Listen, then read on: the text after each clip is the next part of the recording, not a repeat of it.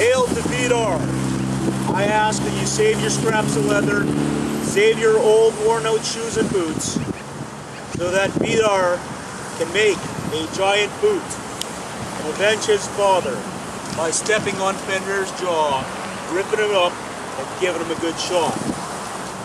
Hail Viðar, loan me your boots. And Viðar is known as the silent god. It was Viðar who gave up his seat.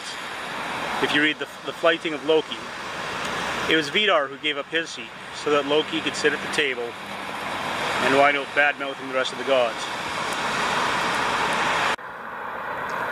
And now I shall read from the Lay of Vafthrundir. Odin said, "Far I have traveled, I've tried many things. Against the gods prove my powers. To which of the gods go to the Aesir's possessions when Surt's fires are spent?" Vafthrundir said, "Viðar and Veli will live in Valhalla when Surt's fires are spent. Modi and Magni inherit Mjolnir when the war is over."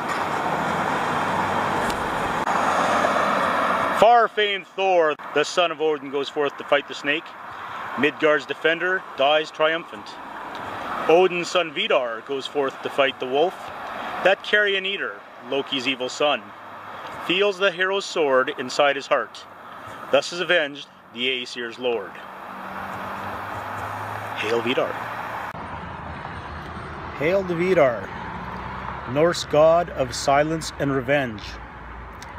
Save your scraps of boot leather so that Viðar can protect his foot and build a giant shoe so that he can step on Fenrir's jaw and rip his jaw from his body.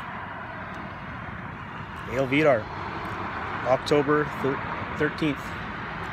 October 16th. Hail Viðar! Hello and Hail Viðar. Tonight is October 16th and I want to take a moment to honor Viðar, who is the Norse god of silence, the Norse god of vengeance. And I'm standing outside of a huge giant boot in the city of Edmonton. We're a little boot crazy here.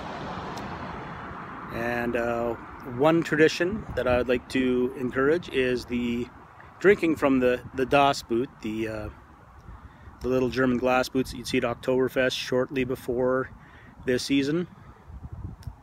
So, Hail Viðar. A number of traditions that I have heard are to take old boots that are worn out, old leather boots that are worn out, or the scraps from leather for making boots, and put them together, pile them up, and on October 16th you can throw them in the fire so that Viðar can make a giant boot and tromp on Fenrir and rip his jaw off. Pleasant. Hail Viðar. Yes, Edmonton definitely has its share of weird foot fetishes.